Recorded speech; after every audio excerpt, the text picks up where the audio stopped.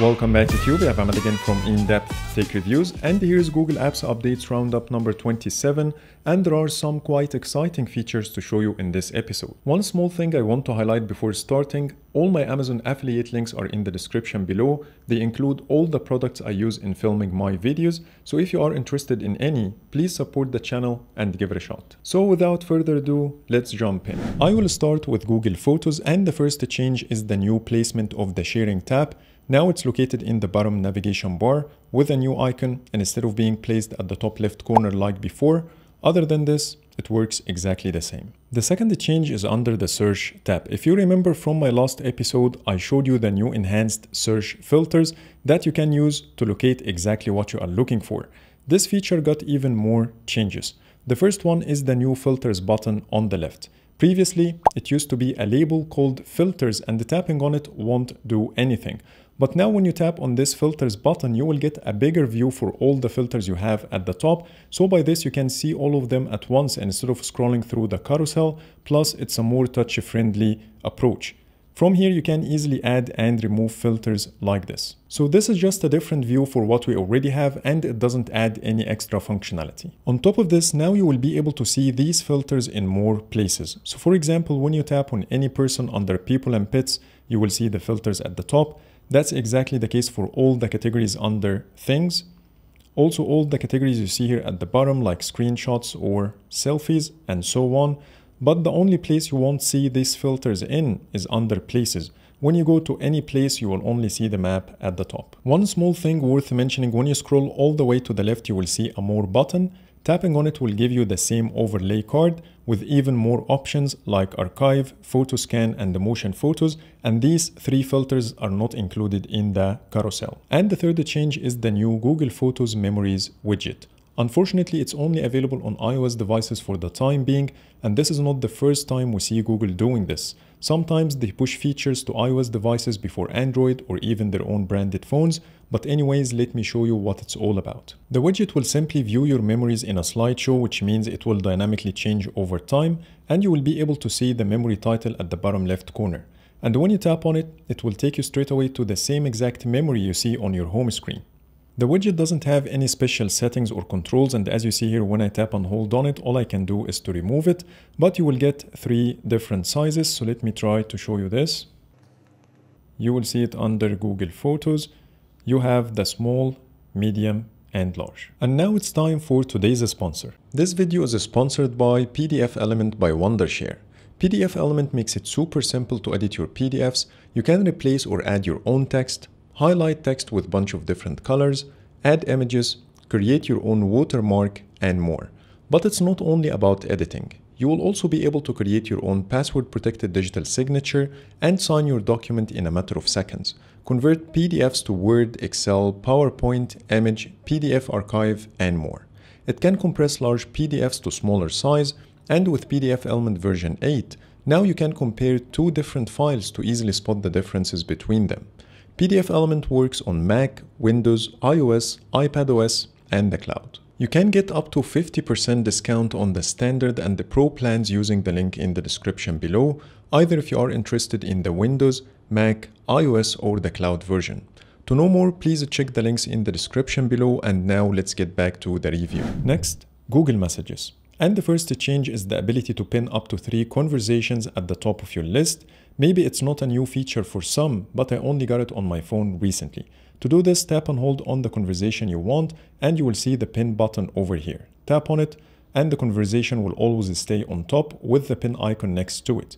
To unpin it, do the same exact steps and use the unpin button. The second feature is the ability to change your conversation font size using the pinch to zoom gesture. So as you see here, when I pinch to zoom in, all the text is getting bigger, including what I have in the text field.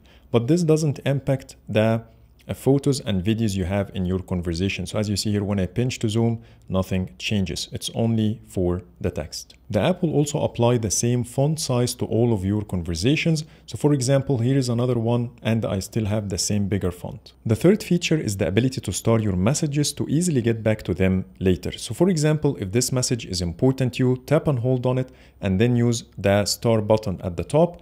Once done, the message will be flagged. But how can you access your stored messages? If you want to access the ones related to this conversation only, tap the three dots at the top right corner and then tap on Stored. The second way is to access all the stored messages from all conversations by going back to your messages list, tap the three dots as well and tap on Stored. And finally, you can use the search. By tapping the search bar, you will see the stored category over here. Not only this, but the app will automatically categorize the type of messages you flagged. Here you have the text category, images, videos, places, and links. The only problem I have with this feature is I'm not able to store multiple messages at once. So for example, when I highlight 2 messages, the star button will disappear. One more feature in Google Messages, which is my favorite, is the Gmail-like categories. This feature should only be available in India for the time being. However, I got it on my phone by doing certain steps. First, I downloaded an app called VPN India and connected to an Indian VPN using the green switch at the bottom. After 15 minutes, I went back to settings and then chat features, and I found the chat features broken and the status is stuck on connecting. So I decided to disconnect from the VPN to get my feature back, and after force quitting Google Messages and opened it again, I got this welcome screen explaining to me that the feature is now available on my phone. But I have to tell you, after doing this, I lost the ability to pin conversations as I showed you earlier, but I still have the stored messages feature. So now let me show you how it works. The feature will show you 4 different categories at the top. The first one is called personal, and this one will only show you the messages you have with people and hide anything else. The second one is called transactions, and as you see here in my case, I got a message that includes the word transaction, and that's why it appears under this category. The third one is called OTPs, and as the name suggests, you will get all the OTP messages sent to you. And finally, you have offers. There is one more feature related to OTPs. When you go to settings and then message organization, this is a new menu item by the way, you will see a switch here called auto delete OTPs after 24 hours. When you turn on the switch, the phone will automatically delete all these unused messages and make your inbox clean. You can also revert back to the normal view of messages when you turn off the switch over here if you don't like these categorized messages. Next, YouTube. And the first change I'm gonna show you is the new timed comments feature. So for example, if someone added a comment on this video with a specific timestamp, let's say 3:02, once you reach this point in the video, YouTube will automatically show you the comment on the screen. So let me show you how it works to understand more. When you tap to expand the comments section and then tap the filters icon, you will see a new option here called timed, and it's in beta. When I tap on timed and then start playing the video, take a look at the comments below. They will change automatically based on where I am in the video. It works as if you are in a live chat. You will also see all these white dots on the progress bar, means that these are timed comments that will appear once you reach this point. So as you see, as far as I keep progressing, the comments are changing below. And when you start scrolling manually, you will see a floating button here called sync to video time, which will sync the comments back again with the video, but unfortunately it crashes the whole YouTube app. And weirdly enough, this is the only video on YouTube that allowed me to try the feature. So for example, here's a video from my channel that I'm sure it includes timed comments, and when I tap on the comment section, I don't have the option. I tried other videos from big channels, let's say MKBHD. Let's try that. But the feature doesn't exist. So I'm not sure why this video specifically, but I'm gonna leave its link in the description below anyways if you want to try the feature. The second feature I'm gonna show you is the ability to directly share video chapters. So for example, here is one of my videos, and when I go to chapters and then tap on view all, you will see a share button next to each one. Let's say I want to share this chapter. Tapping the share button will show you the video will start at 4:57 and the name of the chapter is notification shade and the quick settings. Let's say I'm gonna share this link on WhatsApp. As you see here, the link has a timestamp, which means tapping on this link will take you directly to this part of the video. Next, the phone app. And the first change is in the font. Now it's using Google Sans that we first saw in Gboard. The difference between the two is minor, but Google Sans is definitely better. The second change is under settings. Now you will see all the features are listed under 3 main categories: assistive, General, and Advanced. You will also see most of the items are now having their own icons, which wasn't the case before. And finally, you won't find any new functionality here. It's all about how it looks. Last but not least, now you can search for the unsaved numbers under your Recents tab. So for example, this is one of the unsaved numbers I have, and when I search for it, it will appear under a new section called Not in Your Contacts. Previously, this search used to only work with the numbers saved in your contact list, which is no longer the case. Next, Google Chrome. And the first change is the new microphone icon that will allow you to dictate your search query or the URL. Now I'm going to talk about some features in Google Canary that we might get in the stable version later.